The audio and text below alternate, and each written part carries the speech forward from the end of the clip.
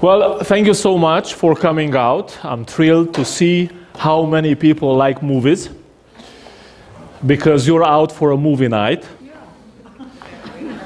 You didn't know? No, you didn't know. You know, usually a movie is made after a book. Okay? This is the only book written after the movie. Yes, the book of Revelation was the movie first, and then the book. Yes, God showed John the movie. He saw things, and then God told him, now you sit down and write it down. Okay? So, welcome. I believe we will have a wonderful experience, wonderful journey together. Let's pray for that. Lord, we thank you so much for this pause we can have with you.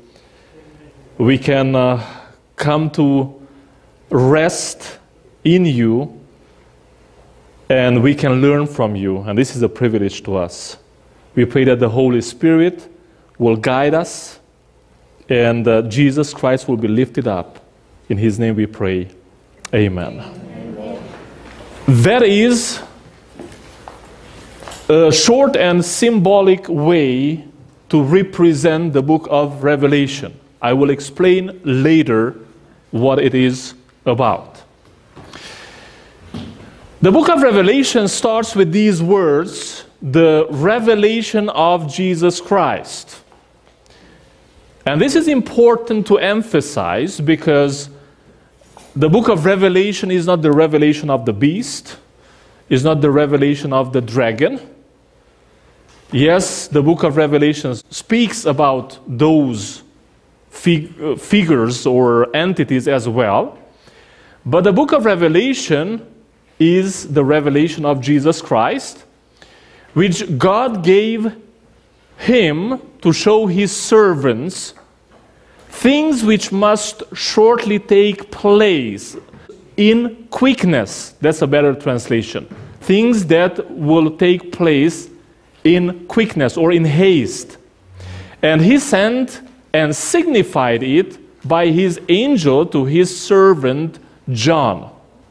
Now I want to emphasize this word signified, because signified refers to a code that is used so you can understand the book of Revelation. When something signifies something, it means that you need to go beyond or behind what that thing is. If, say, this signifies an elephant, if you know the code, whenever you see this, you can think of an elephant. If you don't know what the code is, whenever you see this thing, what do you think of? Just what it is. But if there is a signified meaning, a coded meaning, then whenever you see this, what is this? An elephant. Because we gave this pen a code meaning, right? Something that goes beyond the immediate meaning.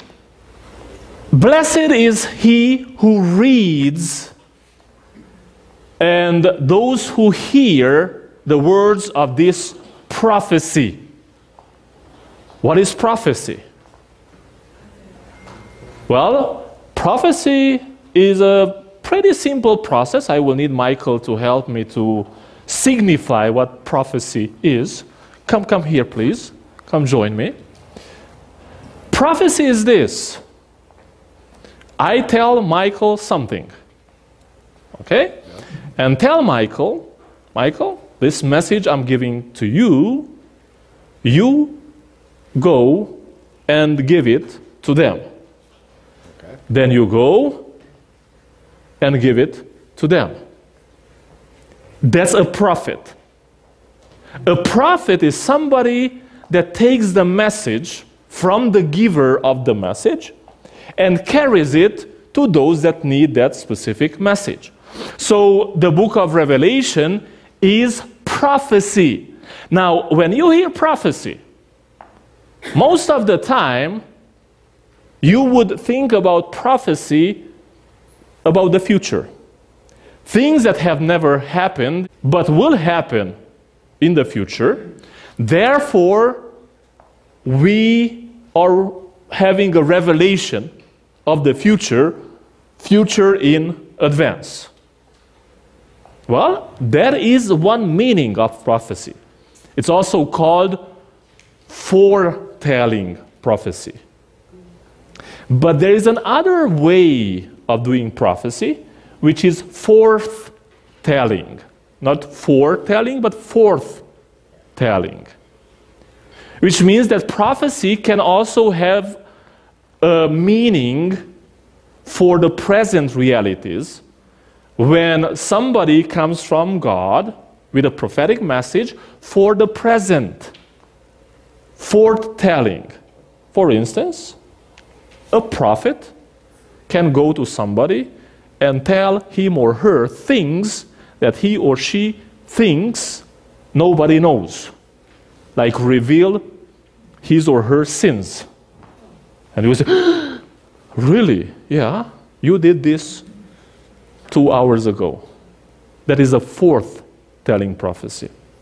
If somebody comes as a prophet from God and says, something will happen to you, or this and this and this will happen to you 3 years from now, that is a foretelling prophecy. Blessed is who reads. What is that, singular or plural? Singular. Blessed is he who reads, and those who hear. Is that singular or plural? The words of this prophecy and keep, is that singular or plural? Singular is keeps. He keeps. It's plural. You know why? Very simple reason. In those days, not everybody knew how to read. And the message was actually given to the messenger of the church. The messenger of the church is somebody that is able to read the writing. So practically what the text says, blessed is he who reads. It's like me standing in front of you, having a scroll with the letter, reading it in front of you, and you all hear it, and you all, including me, keep it. Right? So when we look at the book of Revelation, it's obvious that if those people were blessed, and the Greek word is makarios, makarios, which means happy. Happy, the one that reads. So the book of Revelation initially was a letter written to some people. So somebody can read the letter in front of them, and those who listen to it, those who hear it, will be happy. Then I'm asking you, did they understand it? Can you be happy about something you don't understand?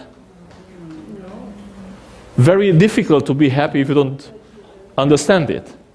Well, if they were happy and blessed reading it, well, that one person that read it to them, and they could hear it and even keep it, because if it didn't say keep it, then you would say, hey, maybe they couldn't understand.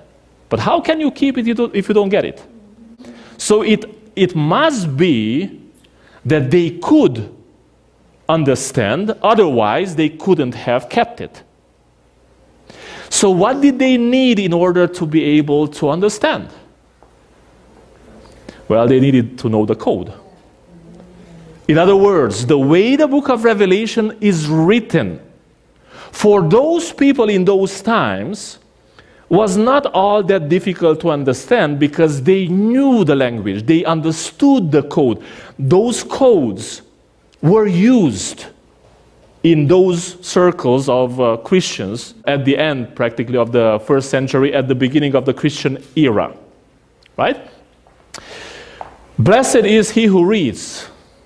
If you read something that really is a blessing, you can be blessed and happy about it. I don't know how many of you have ever written letters and sent letters or received letters. Well, I was born just about the time when letters were still in use, and then they all moved into the virtual reality. But I still had the chance to write a few love letters and receive a few love letters. And whenever I received one, I think when I sent one, somebody was happy too, I don't know. But when I received one, most of the time I was happy. My mom was even happier, because by the time I got home, she would open it and read it. and then I would be surprised, because mom would tell me things, you know, hints. And I say, huh? How do you know that? Well, she opened the letter. She was happy. Reading, you know. So I'm just emphasizing the role of letters in those days. Letters were something wonderful. It was probably more intimate than when you receive a text message from a very loved or missed family member that you haven't had the chance to meet for quite some time. And when you receive a short text, you say, nah. But if it's a long one, and say, yeah, let me go to it and read. So the book of Revelation is that kind of a writing. Now, I have a construction here, and I had it right at the beginning, and I said I'm going to explain what that means. You know, every culture has a different way of thinking. We are taught, especially in academia, that we should be thinking like this: A, B, C, right? That's the academic way of thinking, of reasoning, of creating thoughts and putting thoughts together. Not everybody thinks like that. For instance, the classical German way of thinking is this: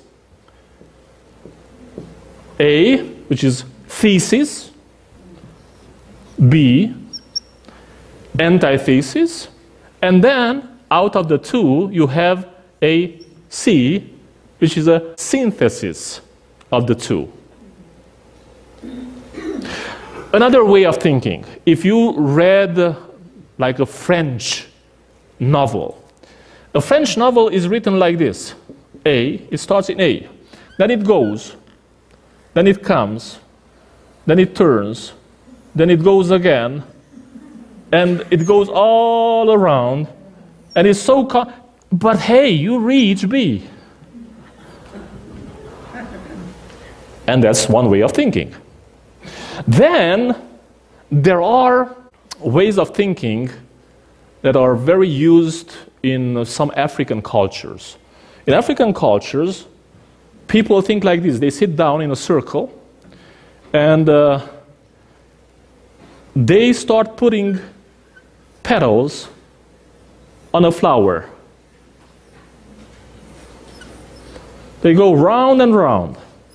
Everybody contributes with something. At the end of the night, you can ask them what it was about, and they may say, I don't exactly know, but it was so beautiful. But that is a way of processing, of thinking. Nothing wrong about it. Because if you had a chance to sit down and have a good talk, that's a blessing in itself, right? Or, this is more like an Asian way of thinking. When you have a point, and you go round and round, round and round. You are talking about this point. You're going round and round, but you never hit the point. You just hint on it. But those in that culture know exactly what you are talking about. Now, you may think, okay, what does this have to do with the book of Revelation? Well, simple. The book of Revelation is written in a Hebrew way of thinking. You know why? Because the guy that wrote it was a Jew. And a Hebrew way of thinking is like this. A, B, A. And this is called a chiastic structure. In the Bible, in many sections of the Bible, you have this kind of structure. A, B, A. And that is true about the book of Revelation as well, because the book of Revelation is such a structure. Look, the book of Revelation is made of 7 sections. The first section is paralleled by the 7th section. The second section is paralleled by which one? By the 6th. The third section is paralleled by the 5th. And at the top of the mountain, you have the 4th section. And guess what section is that? It's Revelation 12 to 14 as the core of the book of Revelation. We are not going to do a systematic, thematic study. Take, for instance, the meaning of horns. And then go throughout the Bible and see what horn means in the Bible. We are not going to do that. What I'm trying to do is to show the beauty of the text, of the story of the book of Revelation. The book of Revelation is a story. It is a story told in code, but the story can be told in plain language as well. Now, some of the codes you already know. I would say most of the codes you already know. Even just reading through the text, you will understand the code in most parts. There will be places where the code is difficult to uncode. And I have to admit, and this is one of the most important things when you come to the book of Revelation, you have to admit you cannot know everything, or you will not be able to know everything like that. It takes humbleness to recognize that some sections are very, very, very difficult to understand. But the story, by and large, is not difficult to get. It's as simple as the elderly guy that said, hey, I don't get too much out of it, but from what I can see, Jesus is going to win. You know? From that perspective, it's pretty simple. But we are interested in details as well, right? Okay. Yeah, we are in section 1. And for you to have a clearer picture of it, I turned the mountain the other way around. And here you have the 7 churches. That's the first section. And you can see here that before every section out of the 7 major sections, there is an introductory vision. And those introductory visions have to do with the sanctuary service and things that happen in the sanctuary. So the first story, the first section, is about Jesus among the candlesticks. Where were the candlesticks in biblical times? Holy or most holy? In the holy place. Okay? Jesus is among the candlesticks. You know, Jesus is the light. And the code for candlesticks, does anybody know what the code for candlesticks is? The churches. So the very simple picture is what? Jesus walking among candlesticks, meaning Jesus is the light of the churches. Simple, right? Let's go to the text then. I, John, both your brother and companion in the tribulation and kingdom and patience of Jesus Christ, was on the island that is called Patmos for the word of God and for the testimony of Jesus Christ. In short, because of his beliefs and because of how he practiced his faith, he was exiled to the island called Patmos. And there, according to history, there was a quarry. We don't know if he actually worked in the quarry or not, because he was an elderly guy. Yeah, he was old. We don't know if he worked or not, but he was isolated from his folks, from the churches. So he's like a loner, you know, on that island, or possibly a missionary, because we don't have details. That island seemed to have been some sort of a prison island where political prisoners were exiled. So he says, I was in the Spirit on the Lord's Day. The Lord's Day obviously has to be Saturday, a Sabbath, because biblically that's the Lord's Day. So on a Saturday, on a Sabbath, he was in the Spirit. Hard to say what exactly that means, but obviously in that state of heart and mind, which he calls I was in the Spirit, maybe meditating in the Spirit, maybe well, he's not having a vision yet. So he is in the Spirit, and then the vision starts. Because he says, I was in the Spirit on the Lord's Day, and I heard behind me. So this is the cue for the vision. First, he hears behind me a loud voice like the sound of a trumpet. Okay? So when you hear the sound of a trumpet, what is your instinct? What is that? Right? And that's exactly what he does. The sound that he heard says, I am the Alpha and the Omega, the first and the last. What you see, write in a book. And this is where the movie starts. Right? I said it's a movie that was written then in a book. What you see, write in a book. And send it to the 7 churches which are in Asia, to Ephesus, to Smyrna, Pergamos, Thyatira, Sardis, Philadelphia, and Laodicea. Now you may think, okay, so why these churches? Because, for instance, not far from Laodicea, you had the church of Colossae. Why is Colossae missed? Why these 7 churches and not others? Well, let's remember where John is. Where is John?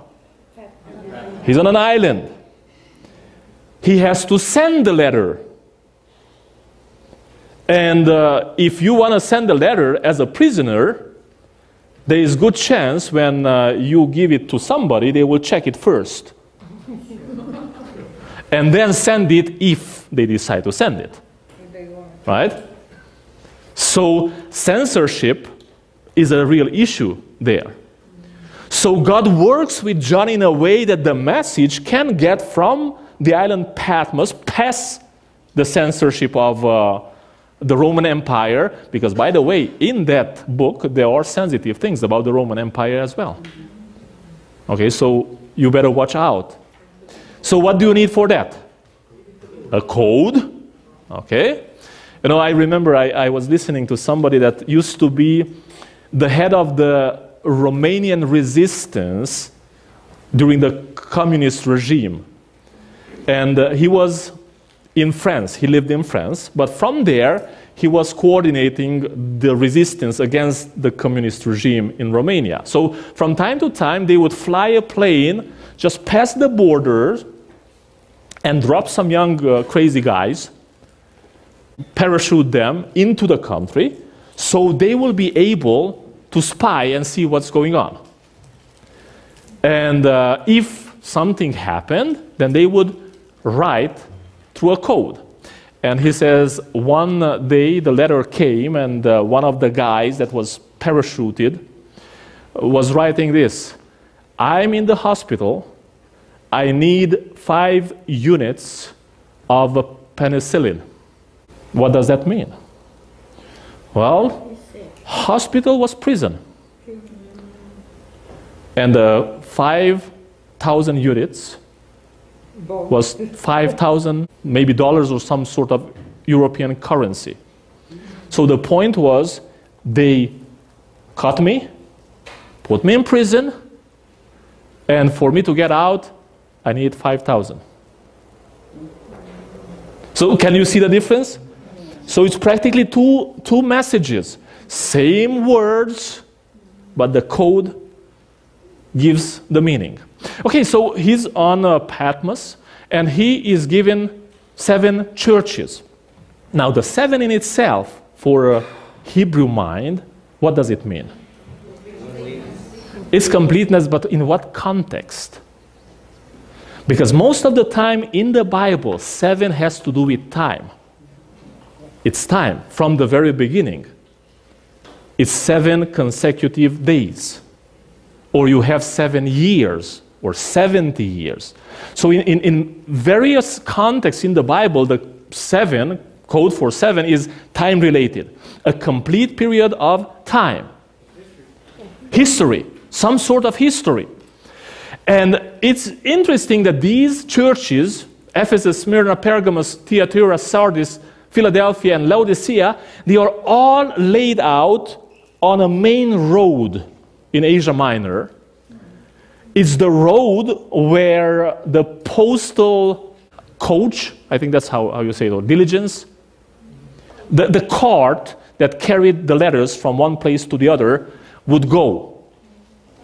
Just imagine this. I am exiled to one of the islands in the Pacific. And I am given by God a message to send it to you. If I have a complete layout of history from this point to the end, in 7 steps, what would be a code for me to use? And God can even help me with that. Well, take I-5, the highway, the interstate, right? And take the churches that are on I-5 in a row, okay? Miss all the other churches, like I would miss this church because it's not on I-5 really, or not very close. But I suppose, I didn't check the map, but I suppose there are churches that are right on the big interstate.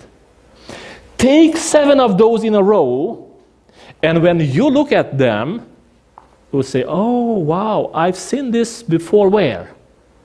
In the book of Revelation. So you already have a code. Okay? So that's what's happening here. God is giving him an order of 7 churches in the exact order where they follow one another on that road, because in the 7 churches, describing realities that are happening in those churches in those days, he signifies, remember the word, signifies realities leading up to the end. So I have 7 churches here, 7 periods. 1, Ephesus. What's next? Smyrna. What's next? Pergamon. Thyatira. Sardis. Okay. Philadelphia. And Laodicea. Now, question. Are we sure we have the right code? How? How do you know the code is valid? Where did God say it? Because it's logical, it's very obvious, so it carries the water of logic, but try to get this. Never be happy or satisfied or blessed, because blessed is he who, okay, just because it's logical. make sure you want to go deeper. And you want to see it from the text, because the text proves it, that it's correct. How? Well, first, in the vision that John starts having, the movie he starts having, he says, "Then I turned to see the voice that spoke with me." Right? "And having turned, I saw the 7 golden lampstands." So he turns, he sees the voice that speaks with him. Actually, you cannot see a voice. Can you see a voice? So the meaning obviously is that he saw the one speaking to him. Okay? "And having turned, I saw 7 golden lampstands. And in the midst of the 7 lampstands, one like the Son of Man." Is he the Son of Man or just like the Son of Man? How does he know he's like the Son of Man? Well, he knew him. They spent years together, right? He was like the Son of Man, but something was different, obviously, if he doesn't say, "Hey, it was the Son of Man." Boom. Right? One like a Son of Man, clothed with a garment down to the feet and girded about the chest with a golden band. What kind of garment is this? What kind of clothes are these? Let me ask you. If you see a Buddhist Tibetan, or that's how you say it, Tibetan Buddhist monk, how do you know that's a monk first?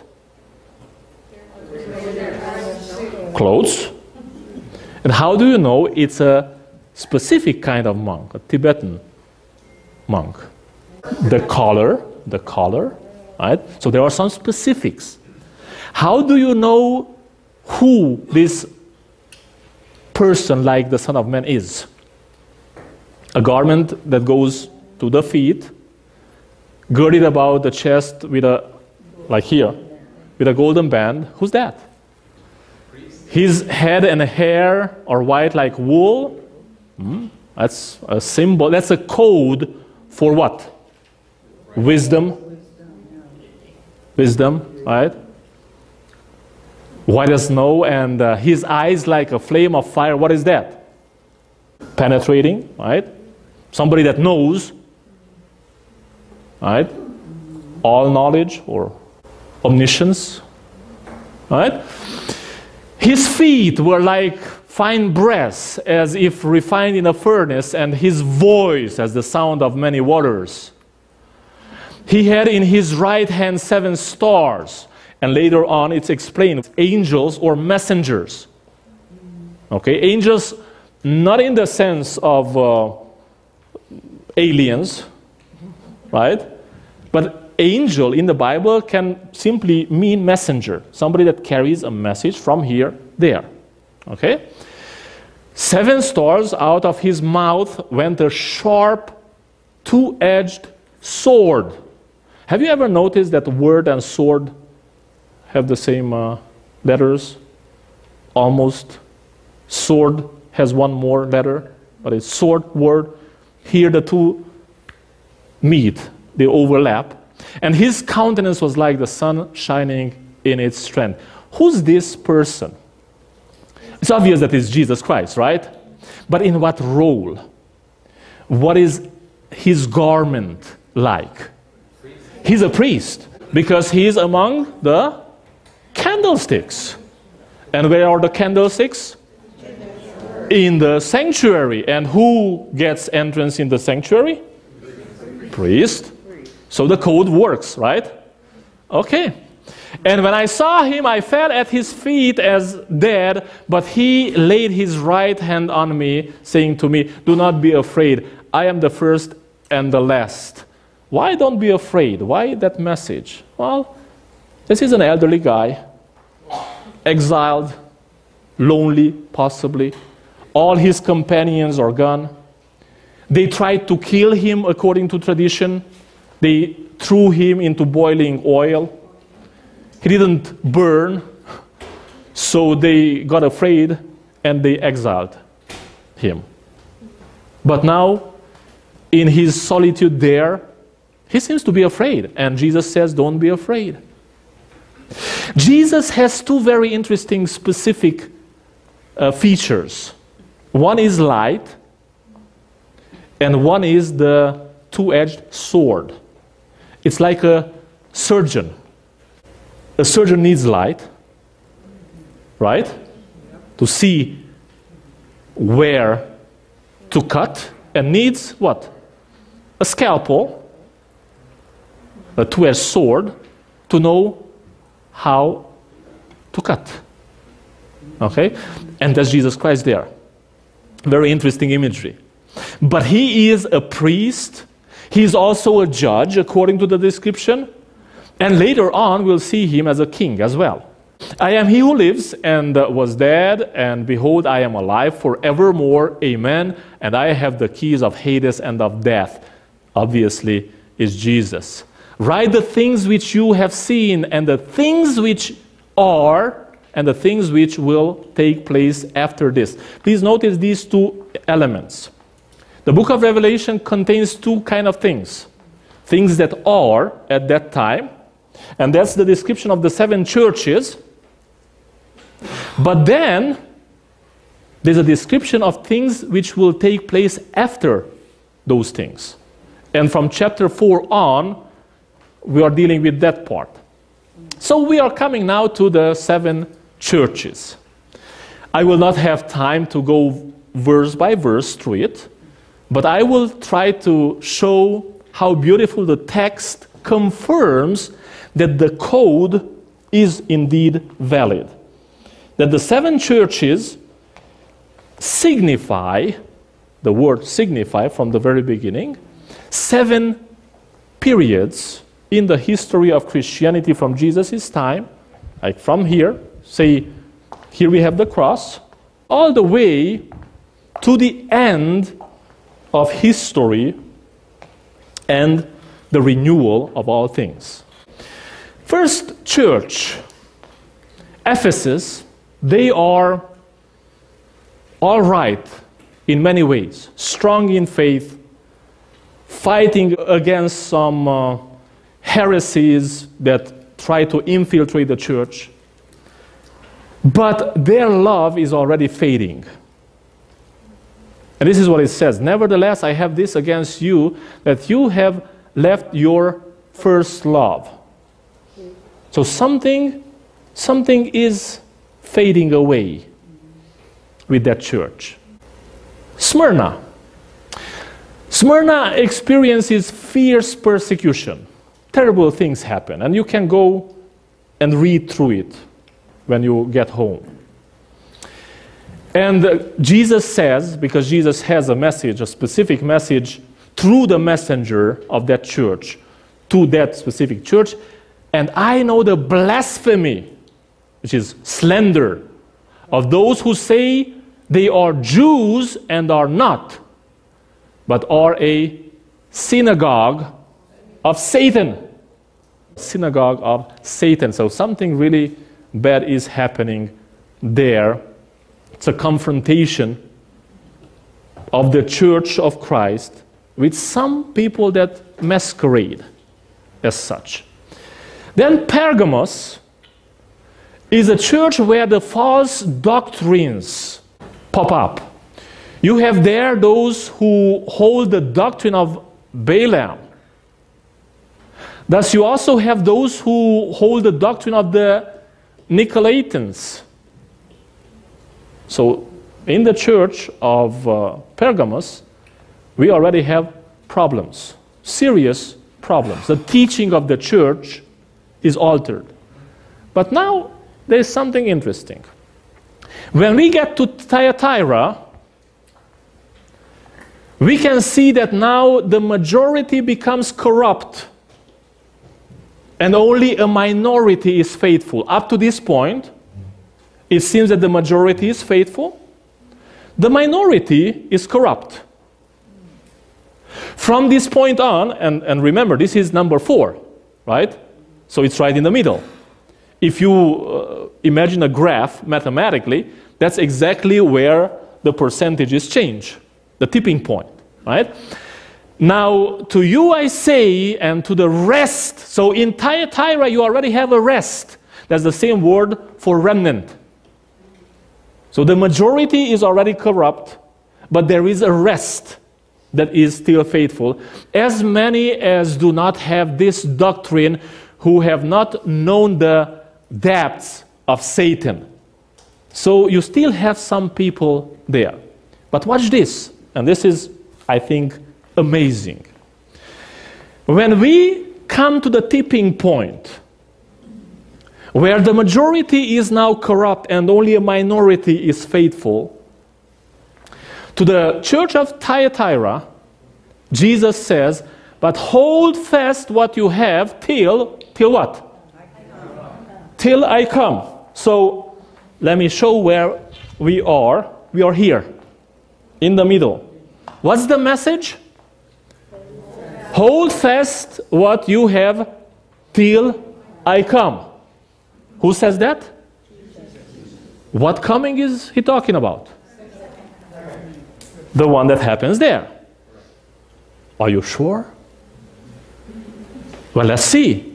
Let's see if the code is valid indeed. Sardis.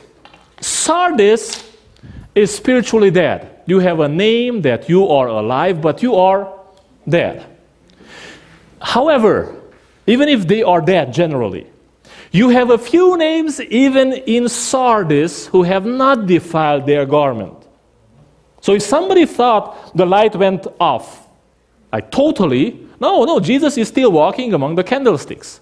See, remember, the introductory vision, the sanctuary vision, always has to do with the whole picture.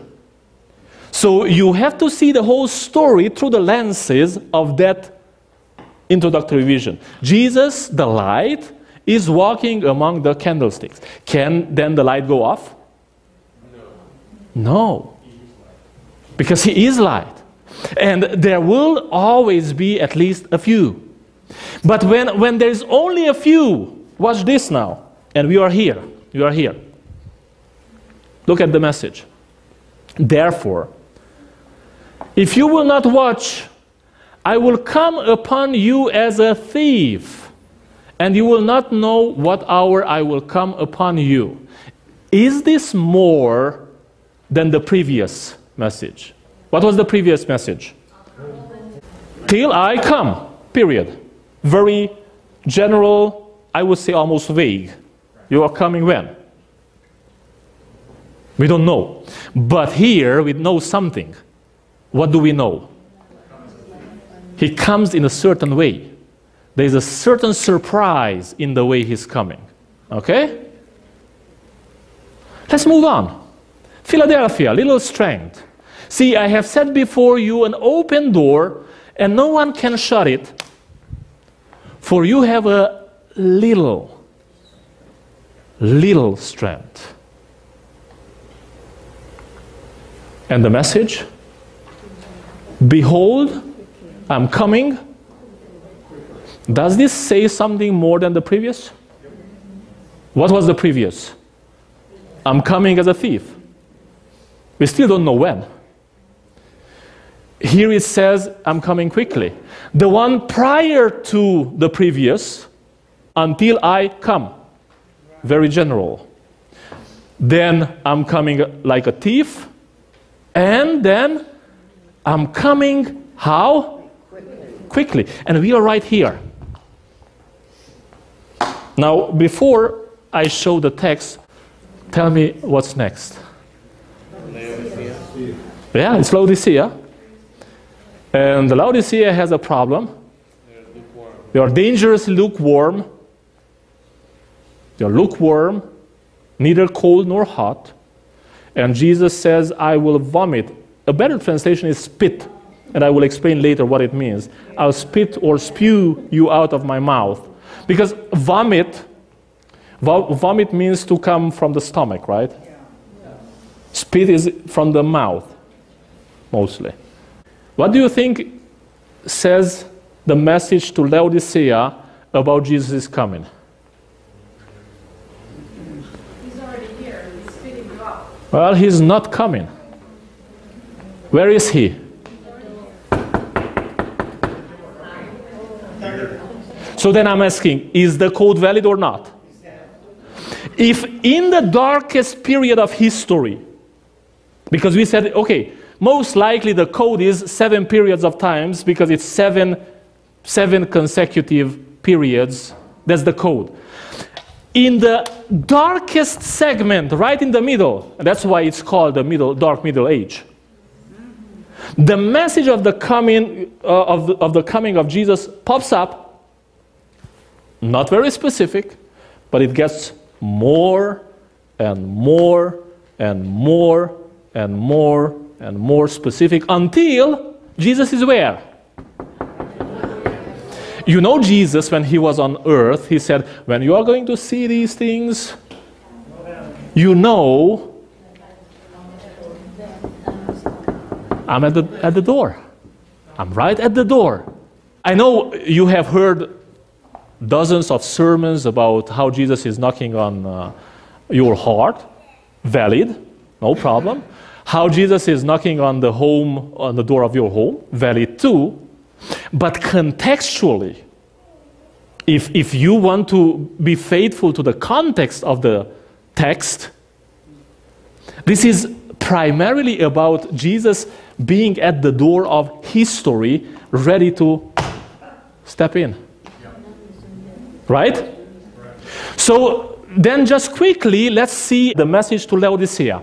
And to the angel of the church of Laodicea, write, these things says the Amen, the faithful and the true witness, the beginning of the creation of God. This is Jesus, of course. I know your works, that you are neither cold nor hot. I could wish you were cold or hot. So then, because you are lukewarm and neither cold nor hot, I will spit you out of my mouth. What is this about? This is code again. If you were from Laodicea, you would understand. Because in Laodicea, they piped in the water from somewhere. And by the time the water got there, it was lukewarm. Because if it had been, say, cold, then it would warm up. If it had been warm, it would cool down. So imagine somebody like Jesus walking in the heat of the sun on one of those summer days, and he wants water, and somebody gives him water that just came from the pipe, and you take it into your mouth and you do what? I did that with Alessandra in the car. She was throwing a tantrum that she wants to drink, and in the car there was a little bottle with lukewarm water. Handed it to her and was waiting, you know, and she pah! So that's the picture. It's not about vomiting. I even heard sermons where the preacher was saying, God is sick at his stomach. It's not that. It's a reality, a very dangerous reality. It's not like God is rejecting you. He's not rejecting you. How do I know? Because you say, I am rich, have become wealthy, and have need of nothing, and do not know that you are wretched, miserable, poor, blind, and naked. He still offers something, right? So that means he did not reject you. He offers what? Exactly what you need for those three problems. Poor, it's like you're a beggar. You're a beggar, you're poor, you're naked, you're blind, and you think you're a prince. And Jesus says, hey, wake up. In order for you to be like that, you need from me gold, so you're not poor. You need white garments, so you're not naked. And you need what? Eye salve, so you are not blind. But watch this. That harsh Laodicean message says, as many as I love, I rebuke. and chasten. But the focus is not on rebuke and chasten, it's on love. But you cannot not see that there is rebuke and chasten there too. See how the gospel works? Grace and truth. Grace goes first and then truth. As many as I love, I rebuke and chasten, or reprove and discipline, or correct and instruct. I think that's the best translation, correct and instruct. Therefore be zealous and repent. So here, Jesus is at the door and he's still pleading, hey, repent. Why does he say buy gold? If you're poor and naked, how do you have money to buy anything? Why would you buy? Instead of come that I will give you. Very good question. My thought on that is that the reason why the word bought is, and I went to the Greek to see what the word is, and it comes from agora, which is market, agorazomai. So the market is in view. It's like you have to give up something so you can get that. So you have to give up your wealth here on earth to get wealth in heaven? Yeah, something like that. Something like that.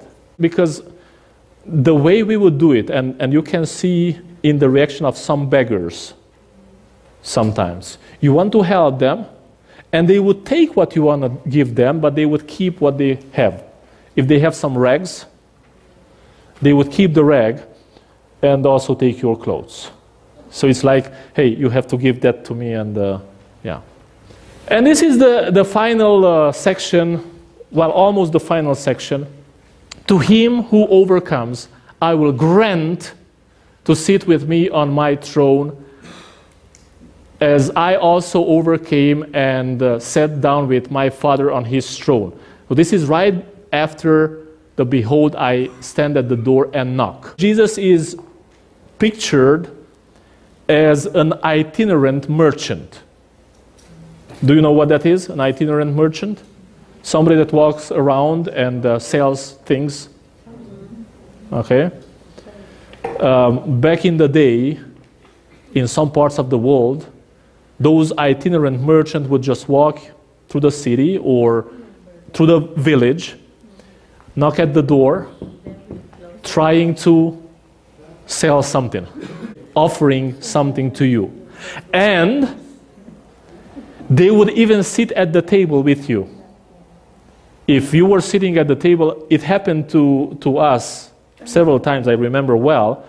We were sitting at the table, eating, and somebody knocked at the door, the itinerant merchant. We invited him in and offered him to sit down and eat with us. Now, this also calls in view the wedding, the fellowship table, or not potluck, because for potluck you bring your stuff. But that meal of the wedding of the Lamb that the book of Revelation speaks about later on. Okay? So that's the message of the first story, the first section of the book of Revelation, right here, section 1. And what is the takeaway? Well, Jesus is serious about what he's saying. If he said he's coming, he is coming. Now, one day I was visiting somebody in my district, in a city, and the woman from the house, the wife of an elder, said, "Hey, I'm so happy." Well, actually, I could see how happy she was. She said, Greg being her son that lived in Spain, and she was in Romania, Greg and his family is coming. And she was all over the place, bubbly. And I looked at her and I said, what if they don't come? And she froze. And then she said, Pastor, they said they are coming, and they are coming. What can you say? He said he's coming, so he is coming.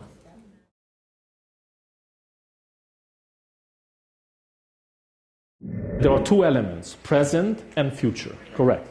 So yeah, and there is another section, I don't have it on screen here, in chapter 4, right at the beginning, in chapter 4, where it indicates at that point on, it's things that will happen, right? Because up to that point, I will show you things that which must be hereafter. yes, so those are the things that will happen after. So up to that point, we have this double reality. We have the reality of present, the description of the churches. Those were real churches, and those features were features of real churches. But they were also signifying another reality leading up to that final second coming. And then you have chapter 4, and from that point on, it's all in the future from that perspective, right? Much of the descriptions of the seven churches are not even symbolic. They are symbolic in the sense that they signify the future development of things as well, but in themselves, the descriptions are real language of the things that were happening in those churches at that time in the 1st century AD. From the next section on, where we have the visions, those heavenly scenes, and then all kind of weird symbols, there the text becomes really difficult. So there we will have to really dig deep and see what is happening there. That's a very interesting question. Why is it that in the presence of Jesus Christ, because we had that in the text at one point, when Jesus touched John, yes, and when I saw him, I fell at his feet as dead. But he laid his right hand on me, saying to me, do not be afraid. So why is it that when a human divine encounter happens, either Jesus Christ himself, which is the case here, or an angel in some other cases, or angels in some other cases in the Bible, and you have in the book of Joshua, you have in the book of Daniel, you have in the book of Revelation several times. Why is it that people kind of faint, kind of fall down? It's like they cannot stand in the presence of those divine messengers or God himself in a theophany. In this context, the background seems to be fear, some sort of fear, either because of his situation, he's old, his companions are gone, and he's the only one left. So what is going to happen to me now? Or if you take the immediate context, it can be the shininess, the splendor, the beauty, all that magnificent light, a certain kind of presence, a sense of presence that is too much for a human being, I would say. That's another very good question. What happens with a prophet when he or she, because we have a more modern time prophet, when they are in a vision? On one hand, you can say they lose strength. But you know the story about Ellen White in a vision holding a Bible like this for I don't know how long, but a long time, a heavy Bible. So then you may lose human strength, but you may be given some sort of a supernatural strength in those contexts. What is not clear for us is how the vital functions of a human being are maintained in such a context when somebody is in a vision. Do they breathe? How do they breathe? Is the functionality of the body the same? we don't have very many details about the physiological happenings with somebody that enters that mode, existential or supra-existential mode. But what was your answer, Eva, to this? Yeah, it's probably, I mean, if you look at that, all the prophets, they always have lose strength or they lose their humanity in order to receive the Holy Spirit. Isn't that? Yes, but take for instance Jacob, right? Jacob fought the angel in a very human power until the morning, right? So in the context, I don't see any mentioning of any power being lost before the angel touching him in a certain way and say, hey, now stop it. So he did the big strong guy thing up until the morning. So it's not a general rule. That's why I'm saying it's very fluid. Every experience seems to be somewhat different. Yes? Do you know the meanings of the names of the 7 churches? I know in Genesis the names of the patriarchs tell a story about Jesus. Yes, that's a very good question. And when I was preparing the slideshow, I was thinking whether I should put some possible significances of names there. The truth of the matter is that with the exception of a few where we have some sort of certainty, like Philadelphia. I mean, Philadelphia is brotherly love. That's clear language in Greek. Or Laodicea, which is Laos and Dikeia together. Laos meaning people, and Dikeia meaning righteousness or justice can be. Okay? So the people of justice, people of righteousness can be the translation for Laodicea. For Philadelphia, brotherly love. But there are a few of the names to which, depending on what source you're using, they will give all kind of significances, trying to make it somehow work with the context. And my principle is I don't say things where I don't have any certainty. Those names were from actual locations. So Absolutely, but even today we have actual locations that have concrete significance. Like Philadelphia today is the same, right? I don't know if it has a specific significance though for those people that live in Philadelphia. Or Jerusalem, right? Jerusalem is the city of peace. For biblical context, yes, it has significance. But here we are outside of the Jewish biblical context. Here we are in Asia Minor. So I don't think, again, I have no biblical proof for that. But for me to say that those names have a specific significance in the context of these messages, then I would have to think that God thought it out in advance before those names were attributed to those cities.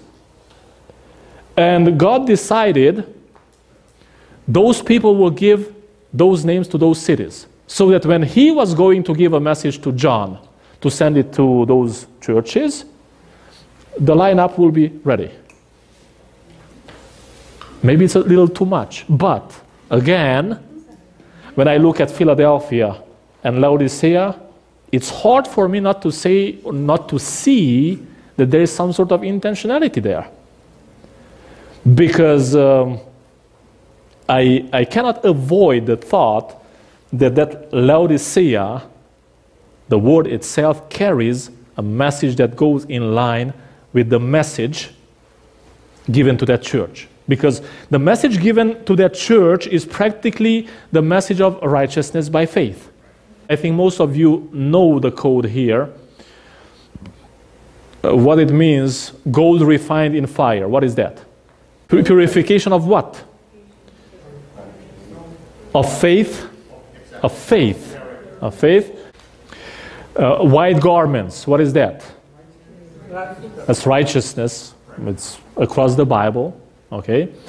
And I salve, if ointments and anointing has to do with the Holy Spirit, then you have here faith, righteousness, and the Holy Spirit. And that's pretty much the language of the teaching of the Bible about righteousness by faith. Some people have even said that Ellen Gould White had... Yeah, I can go there. Yeah, I know. See, Ellen Gould White. And from there you can extrapolate and give significances to all three segments. And then I would not go there.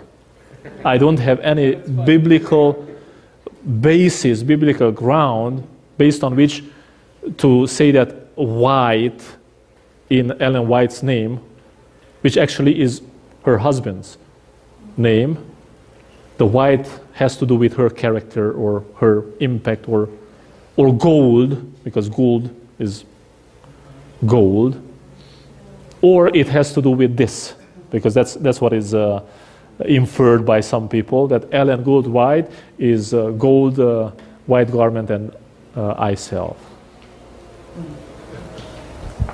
I can say that. So when you laid out these churches in a linear order in future events, how do we determine where we are in that linear event? Well, very good question. So the question is, how do we know where we are if indeed this is the layout of history from the time of Jesus' return to heaven, say, up to his coming back and the end of history as we know it and the new start? How do we know where we are? Well, I think one of the specific elements that we can see here in the final segment, biblically speaking, is how this final picture of Jesus standing at the door ties into what Jesus was talking about. When you will see these things happening, you will know he's close, he's right at the door. So connecting the signs of the time that Jesus was speaking about, and because he was comparing the signs of the time with the fig tree, how when you see the development of leaves on a fig tree, you know what's next, right? And similarly, when you see the signs happening, you know what's next. And based just on the immediate context, you can see that you have to be here. Now, there's one more element in the wider context of the book of Revelation. And it's this parallelism between the first section, the second, and the third, because you have the 7 elements in all 3 of those. You have the 7 churches, then you have the 7 seals, and then you have the 7 trumpets. And all 3 of those sections start with the death and resurrection and ascension of Jesus Christ and end in the same place where this ends. So there you have a confirmation that you are here at the end. Now the question is, how close to the end? And for that, the simple answer from the text is, hey, he's there knocking at the door. So if he's there knocking at the door, maybe something has to happen inside of our history so that he can get in. I hope that helps. Yes? That explanation is very correct into a time element. Mm-hmm. But that's the message of the 7 churches is also individual, theologically addressed to each one of us, even daily. Where am I daily? Am I in Ephesus, or am I in Thyatira, or am I in Laodicea? Yes, we have this chronological, historical reality, and we can say we are here, we are at the end. Jesus is knocking at the door. The signs are saying that he is there. knocking at the door. So that's where we are. But then you have your history, your own history as a personal reality. And you can do a self-evaluation or assessment, asking yourself, where am I? Am I in Ephesus? Am I in Smyrna? Am I in Pergamon, Thyatira, Sardis, Philadelphia, or Laodicea? If indeed we have these 7 stages of history, of the history of Christianity, what was the significance of, say, the first section of the book of Revelation, this one, the 7 churches, for somebody living in the 3rd century, or 5th century, or 15th century? See the problem? Because they could not really say they were here. Or could they? I have the impression, biblically, even from the time of the Apostle Paul, they all lived with a short chronology. And even if they said things that were going to happen, like outlining history, in their mind it was something very quick rather than a long period of time. Although they had periods of time, prophecy or prophetic times from the book of Daniel and then from the book of Revelation. How much they understood from it, if we take seriously what Daniel says, or what God says to Daniel, that at the end of time, then we understand why is it that it was in the 17th, 18th, 19th century when it got intensified, this belief that, hey, Jesus is coming and this is the outline of history. 1 Thessalonians is a proof of short chronological thinking for Paul. But 2 Thessalonians turns everything around. This is how I see the Thessalonian dilemma in Paul's case. Paul writes the first letter to the Thessalonians telling them, hey guys, we are not going to go there before them, those that died. And the answer to that is resurrection. But he gives you the impression, he believes he will be alive when Jesus comes back. Okay? So we, those that remain, those that stay alive, we will go with him in the air and will be with him forever. But then probably God revealed something more to him, because in the second letter he goes back. Let me even read it, because it's very interesting how he puts it. So it's 2 Thessalonians chapter 2. Now, brethren, concerning the coming of our Lord Jesus Christ and our gathering together to him, we ask you. So he's speaking about what he had discussed in the previous letter. We ask you not to be soon shaken in mind or troubled, either by spirit or by word or by letter, as if from us, as though the day of Christ had come. Let no one deceive you by any means, for that day will not come unless the failing away comes first and the man of sin is revealed, the son of perdition, and goes on speaking about future realities. It's obvious that by that time Paul had a wider understanding of what he was talking about before. Because if you go to Thessalonians chapter 4, you will see there, starting with verse 13, but I do not want you to be ignorant, brethren, concerning those who have fallen asleep, lest you sorrow as others who have no hope. For if we believe that Jesus died and rose again, even so God will bring with him those who sleep in Jesus. For this we say to you by the word of the Lord, that we who are alive and remain until the coming of the Lord, so this we obviously includes him. So at that time, it seems that he was very convinced that he was going to be one of the survivors up to the coming of Jesus Christ. If I had asked him after he wrote 2 Thessalonians, he would probably adjust his answer and say, hey, not so sure. I would love to see him come right now, but some things have to happen.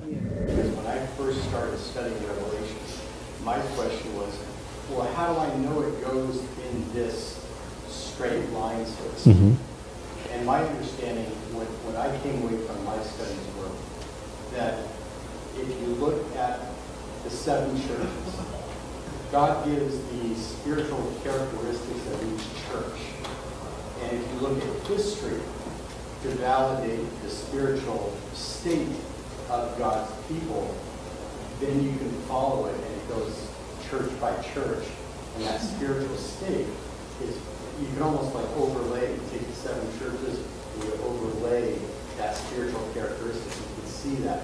Then with the seven seals, the seven trumpets. So the only way that I could kind of draw an analogy is they used to have in the Encyclopedia Britannica, so some of you will understand what those were. They used to have an anatomy section, and you'd start with the skeletal section, and then you'd overlay a clear sheet that had the circulatory and the muscular, etc. And that's how I really came to understand Revelation and the seven churches as related to the seven church history. And I don't know if that helps to answer your question, because I thought it was a very good question. And those who are maybe newer to studying Revelation, like I was years ago, that's what helped me to make sense of what was going on. But it's all validated by history of the church. Amen. Yeah. I want just to repeat that imagery, because that's one of the probably best ways to get it. Skeleton, muscular system, circulatory system, okay? So you can see how they overlay all those sections. 1, 2, and 3, which are on this side of this triangle. This is the central piece. And from this piece on, this is all final events. So this is history up to this point, and this is final events, and we'll show when we get there how the text indicates that. Because again, you don't have to believe it just because somebody says so. You want to see in the text that that is the case indeed. So that's a good point, and you will see that in section 3 already, and then section 4 in a special way, you have the time prophecies that tie into the book of Daniel. Because the book of Daniel leaves you somewhat like that. Okay. And God tells him, Daniel, you have to go. You are going to die. And history will go on. But in the final days, knowledge will increase. And people will run to and fro. And they will search the scrolls. That's the meaning there. And they will start understanding. And there is a very important principle here when it comes to understanding biblical prophecy. And that is, prophecy is not given for the one that is here to know exactly what is going to happen in advance. Like, I'm here in the 1st century, and God gives me prophecy so I know exactly what is going to happen all the way to the end of history. That's not the role of prophecy. The role of prophecy is that if I live here and see what has happened already, I can have faith. My faith is strengthened because I can rely on what God has worked in prophecy up to this point. If I'm here in history, then I have an even longer time period that I can rely on and say, wow, that's amazing.